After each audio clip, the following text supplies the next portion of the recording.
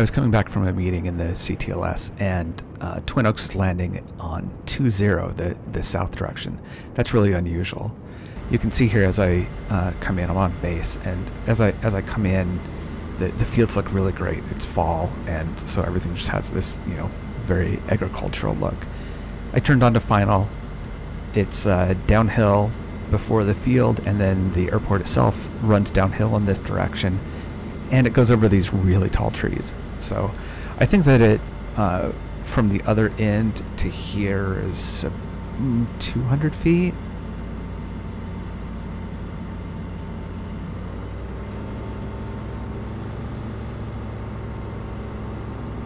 You have to get down in between the trees really to get lined up, and then it gets even more fun because after the tall set of trees, there's this section of low-lying ground with the creek running through it, which tends to pull you down to the ground, and then it goes up with the highway and then the edge of the airport here, or the edge of the runway.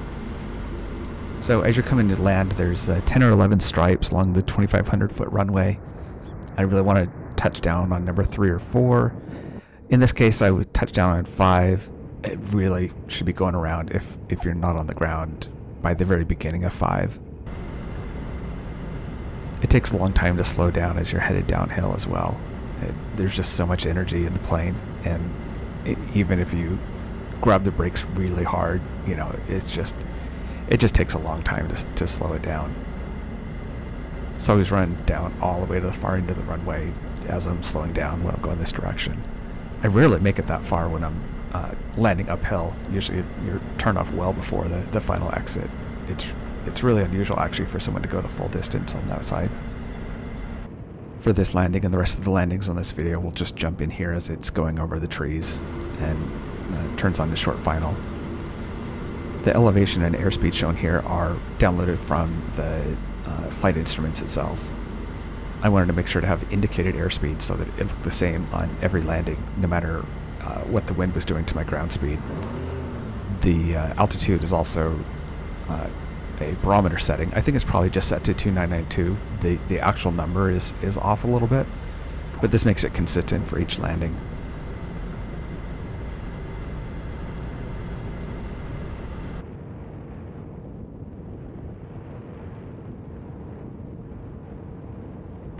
This is my 3rd landing, and I'm coming in with full flaps this time, so the airspeeds are slower.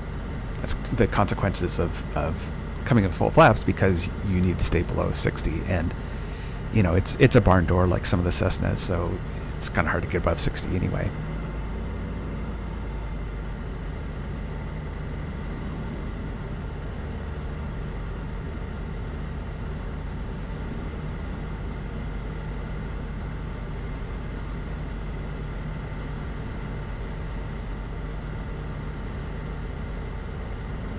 I consistently land on the 2nd or 3rd, or in this case just after the 3rd stripe when I'm running 30 degrees flaps, so that's probably a really good setting on this runway at least.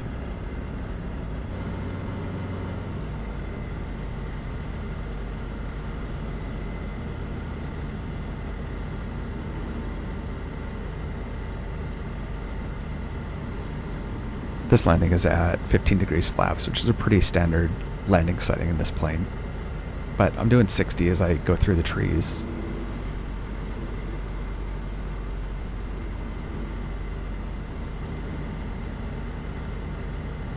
I slow it down to about 54 as I come across the threshold, and I managed to land kind of just before the 3rd stripe, so pretty good for 15 degree flaps.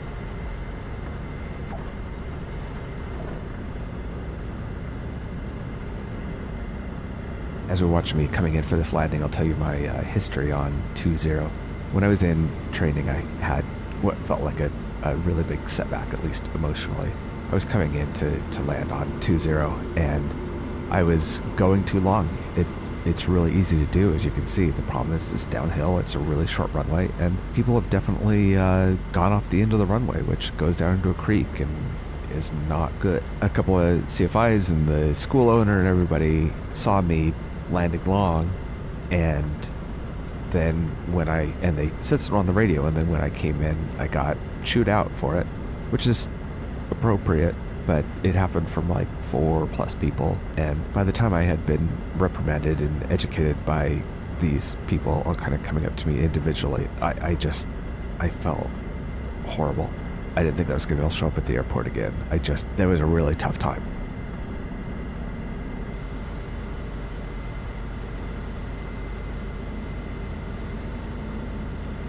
Here we are in landing number 6, also 15 degrees flaps. I'm going a little faster, 62 as I come through the trees, and I'm going quite a bit faster as I come across the threshold. I'm going 60. You'll see the difference that makes because I land just before the 5th stripe here, which is, you know, really landing long. There's the 3rd, 4th, and there we go, just the beginning of the 5th stripe.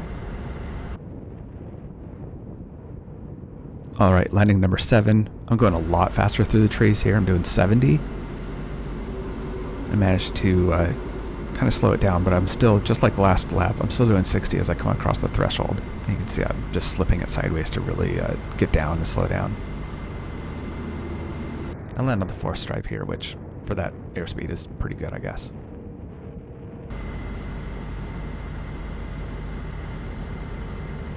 There it is.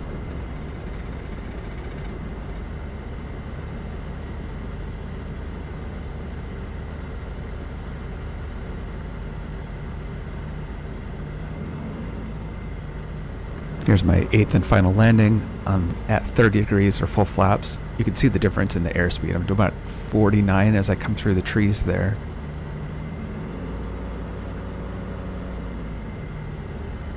You can see keeping around, 49.50. I'm about 48 as I come across the threshold.